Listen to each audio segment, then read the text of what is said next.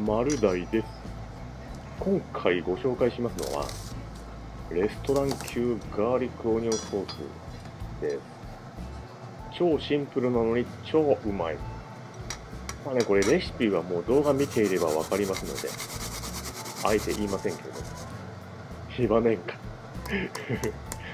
SNS とか他のね料理動画なんかで話題になっているこのソースなんですけども、本当にうまいのかどうか確かめるためにちょっと作らせていただきました。で、食べてみたらやっぱり本当にレストランのガーリックオニオンソースみたいな味がするんですよね。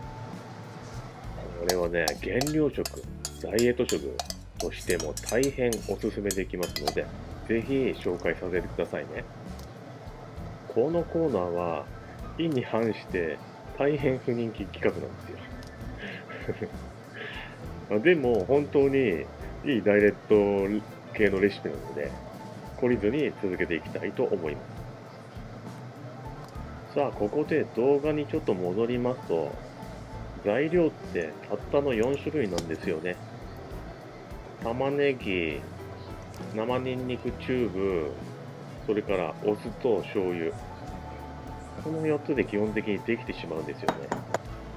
お好みで胡椒なんて入れたらいいかなっていうのもありますけれども、とりあえずこの4種類あればソースできてしまいます。分量は動画に記載しておきますので。さあ、もうすでに完成してしまいましたね。これをちょっと冷蔵庫で寝かしましょう。ちょっとね、食べてみましょうか。鶏胸を焼いたやつを用意しましょう。で、ちょいちょいと切りまして、鶏胸、減量食なんですけどね、これ減量中食べても大丈夫ですから。ここにさっきのオニオンソースかけます。どうなんでしょうかね。じゃあ行ってみましょうか。